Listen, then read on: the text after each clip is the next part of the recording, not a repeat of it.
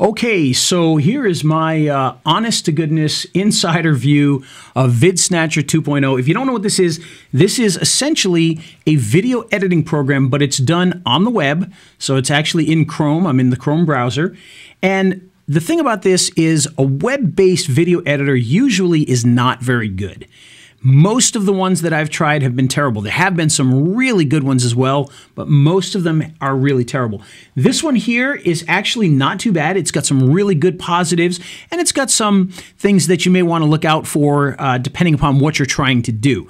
So first and foremost, this is not a replacement for something like Final Cut Pro or Adobe Premiere. If you are a higher-end video editor, this is not something that's going to replace those, and I don't want anybody to be fooled into thinking that that's what this is. This is a fairly simple video editor for people that either are just trying to get into video editing and don't want to spend hundreds of dollars and spend a year learning how to do all the advanced features of Final Cut Pro or Adobe Premiere or DaVinci or anything like that. This is a much simpler solution for that. It doesn't have all the bells and whistles, but it doesn't need to for most people. This is going to help you to get projects done that you want to do for clients. Maybe you just need to modify an instant spokesperson video or create a quick explainer video or something like that. This is going to work out really well for you, and it's very easy. So taking a look at it, it is a traditional editor. You've got your timeline here. You've got your screen here. This is your stage, or various different words, your output screen, whatever you want to call it. Over here, you've got all of your assets, and we'll go over that in a second. Over here, these are the properties that you can adjust for those assets. And then up here, there's a couple extra tools and project-based things like saving and exporting and all that kind of fun stuff. Down in the middle, you've also got a green screen tool, which will show you a little bit of it's not the best tool in the world, but it can get the job done. And then over here, you've got a voice recorder and a screen recorder, and those are nice. That really can help. You just click the button and you record your voice, or click the button, record your screen, and then you can edit based on that. So if you're on the road, if you're on your laptop, this can be a great alternative to get work done in places where you might not normally be able to get it done, or if you've wanted to get into video editing but you just didn't want to spend the money and the time, this can be a good alternative. Okay, so let's play around with this a little bit. So first and foremost, inside your media area, this is where you can import things that you have. You can also import them from a URL. You can do mobile uploads. And over here, you've got resources from Pexels and Pixabay. So if you want to grab some things from there, you can. So I'm going to import some media.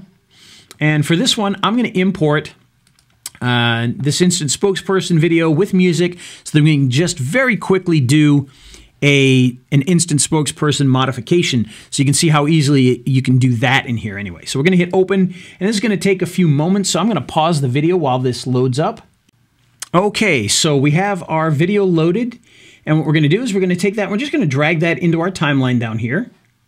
And there's our video in the timeline, and you can see I put it in layer 1. There's also a layer 0 and a layer 2 here, and that way we can put things above and below if we need to.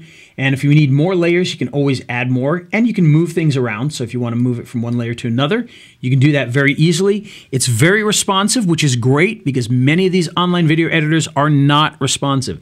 The other cool thing about this is when you hit play, if you're looking for a bookkeeping service for your business, plays very smoothly, which is really exciting because, again, that's usually a weakness of these online editors, is that they don't play back very smoothly, and this one does. So that's a really good thing. Any editing that you want to do, you can grab the edge and adjust, which is nice, and it's very responsive.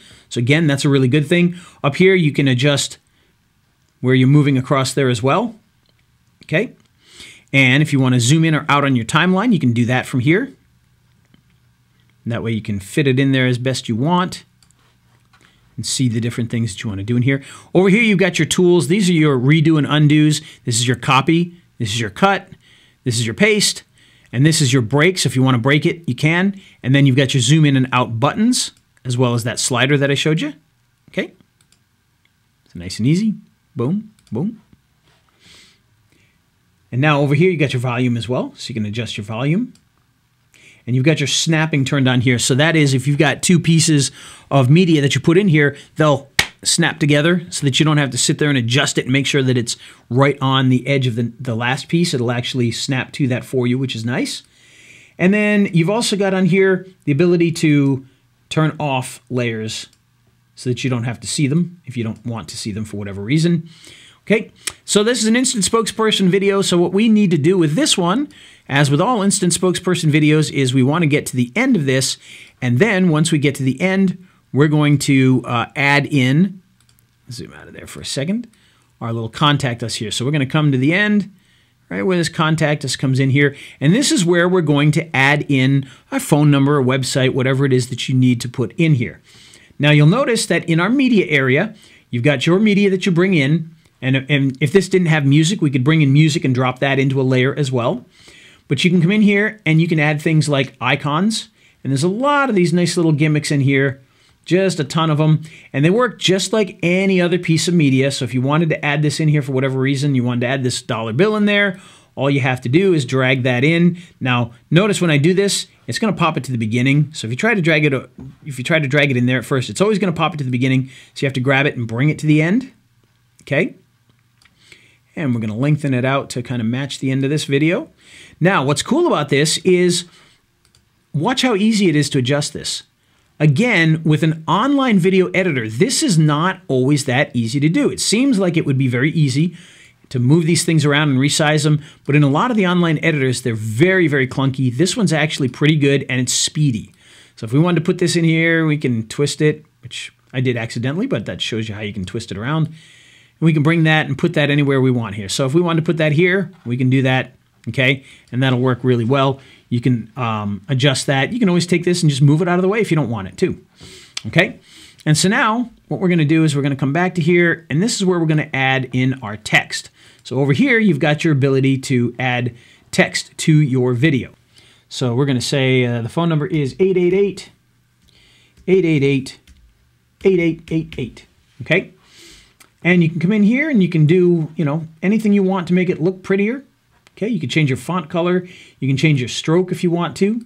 You can change the font size, all of that from in here. So what I'm going to do is I'm just going to hit Add Text and move it up into this layer here. And so now you can see our text there as we created it. So there you can see the orange color, the stroke, the size. And if you need to make any adjustments to this, you can always make adjustments to it. You can actually just scale it like an image to fit it in there, drag it to where you want, okay? And of course, anytime you want to change any of these things, if you wanted to change color, you can come in and change the colors in here to whatever it is that you want. So if we wanted to go with a nice white, we can do that very quickly and very easily. Whoops, except that I accidentally put it on black afterwards. Okay, so there's our kind of white creamish color. Now you can come in here, you can change your size if you want to, but we adjusted that manually. You can change your font. You can also change your stroke or add a stroke if you want to.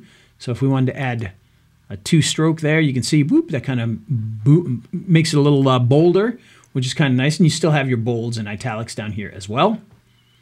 But we can adjust any of this. And then if you wanted to add more, you can add more to this, like, abc.com. That's their website. And by the way, I would almost recommend that instead of doing it as a 2-line system, that what you would do is just add a second piece of text that's abc.com. But you don't have to. You can do it either way. And that's a, very basic way to quickly adjust our instant spokesperson videos because they don't require a lot of work to adjust them here. Just adding in that text is perfect. Now you could add text into the video during, throughout the whole thing if you wanted to. You can also come in and you can add shapes to this. So for instance, if we wanted to, we could come in and we could add in a shape, okay? And we can adjust the size of that shape and mess around with that till the cows come home and figure out exactly what we want to do with it. So we could put that in the corner here and we could put information. We could change the color if we wanted to. So come in here and make it black. Well, it looks like I spun it a little bit, didn't I? So I'm going to put that back there. That's all right. We'll leave it like that. That's kind of cool. So you could do something like this, and then we could come in and we could even adjust the opacity of it like this, okay? And then we could even stretch this out through most of the video if we wanted to, just like so, and have it end right at our text there. And then we could put in some text on top of that. So let's just do a phone number here. Add that text. Again, for whatever reason, it likes to drop it to the bottom. I'm going to move this over here. I'm going to move this up. And so now we're going to take this text, we're going to put it on here, just like so. We can resize it. And so now we got a cool little corner graphic there with the text on it. And again, we can adjust this all the way till we get to the end. And now throughout our video, it's going to have this nice little graphic on there. Very cool, very easy. Okay. Now over here, we've got our transitions. So we can add transitions in here. We don't really have much to do transitions with, but if we wanted to, we could certainly add some transitions to this. If we wanted it to slide in from right or slide out, we can do that. Okay. Let's click that button there. We can see the transition is now in here. And then now that's going to make that fly out of here. Just like so. Okay, so you can add any of those types of transitions in there. You can also do them coming in, so it doesn't have to just be coming out. You can actually add them coming in. So if you wanted to have one at the beginning of this when it comes in, and let's say from the bottom, you can do that. And so now when we go back to the beginning here and we hit play, you see it flies up. Nice and easy. Okay. Any of those types of graphics, very easy to do in this program. It does it very quickly. And you can do that to pretty much anything that's on the screen. We could do that to this black background. We can make that fly in if we wanted to. Now, the next thing I want to show you is the music area, because you do have some music that's built in, but you can also bring in your own music and sounds as well. Over here, you've got normally one of my least favorite things. However, this is actually not too bad. And this is the text-to-voice stuff here. So I'm going to put in a little text to voice just to test this out. So I am text to voice. Okay. And you can choose your language in here, which we don't need to translate it, so it's fine. You can choose whether it's wave or standard. You're going to want to leave it at wave. The language on that is English, male, and we'll go with United States. And now we can hit search voices. And that's going to bring in a couple of different voices we can choose from. So let's just choose this guy here and listen. I am text to voice. Really not bad. I am text to voice. Usually text to voice is awful, and this is actually really usable. So we can add this to our library now. And now once we do that, you'll see it actually brings it in here just like with any other item that we want. So if we wanted to add this to here just like we did with other things, we can just drop it in here. And now, of course, it doesn't make sense that it's there, but I am text to voice. Okay, so at the end of our video, it says I am text to voice. Once we're done creating this, now obviously, we may not want to have some of these things in here that we have, but once we're done with this, you're going to want to come in here. You're going to want to make sure that you save your project. So we're going to save this as test1 and hit save. Okay, project is saved, and now we can come back and edit that later. Or if we've got a remote person that helps us, we can now send this to them. They can do all the rest of the work on it. And that's what's really cool about this is you can start working here, you can save it and share it to somebody else. They can log in and they can do it, the rest of the work for you. Once you're done, you can always export your video as well. Okay, and now it's in the queue. And so in just a little bit, that video will be ready. And, you know, it gives you the warning here that you got to save beforehand, which we did. So we're good with that. So in just a little while, this is going to end up in our membership area where we can access the final video again. So very cool little program. Again, is this going to replace Final Cut Pro? Not necessarily, but it is going to allow you to do some nice projects very quickly and very easily. You could see we add the text, we add the animations to the text. We could come in here, we could do slideshows and have the slideshows slide in and out and do all that kind of fun stuff. We can do explainer type videos in that way. And it's just going to be a really nice, simple video editor that will allow you to do things that you might not be able to do normally, or that maybe you're on the road and you need to be able to do, but you know, your laptop doesn't have a gigantic program that takes up all the hard drive space. This is going to help you to be able to do that. So overall, nice little program. Hope you guys check it out. If you're looking to edit videos, especially like instant spokesperson videos, you saw how quickly and easily we could do that. You could literally get a client that wants an instant spokesperson video and bring your laptop with you and put it together right there in front of them and have it ready to go in 5 or 10 minutes. So it's a very good program for that because it is web-based. You can do it from anywhere. Again, not the most powerful video editor in the world, but it's not meant to be. It's meant to be for people that need to get projects done, simple projects very quickly. That's exactly what it does, and it does a pretty good job of it. So if you have any questions about any of this, please feel free to reach out. I'll be glad to answer those questions, and we'll talk to you soon.